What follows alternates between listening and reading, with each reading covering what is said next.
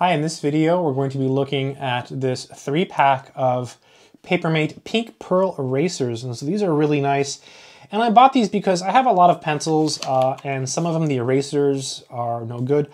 I also have a lot of old pencils, and I don't know if you know, whenever you have old pencils and erasers, the erasers do go bad.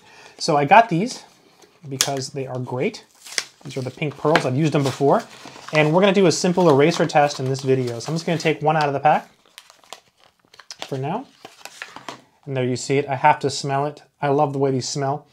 Nothing like the smell of an eraser. I love the smell of an eraser. Okay, so I've got a piece of paper here. This is actually it's copy paper. This is the Amazon Basics multi-purpose copy paper. And I've got a pencil here.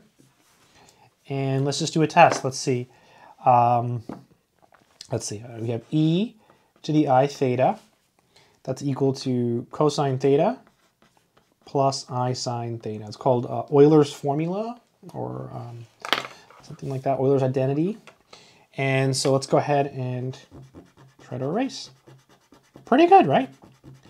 And it lets you grip it, and you can do, I can erase harder. So there it is. There's the E, the I theta is pretty much gone.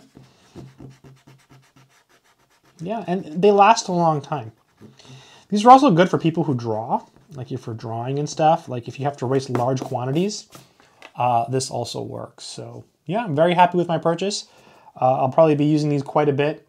So if you're looking for some good erasers, check these out. Good luck.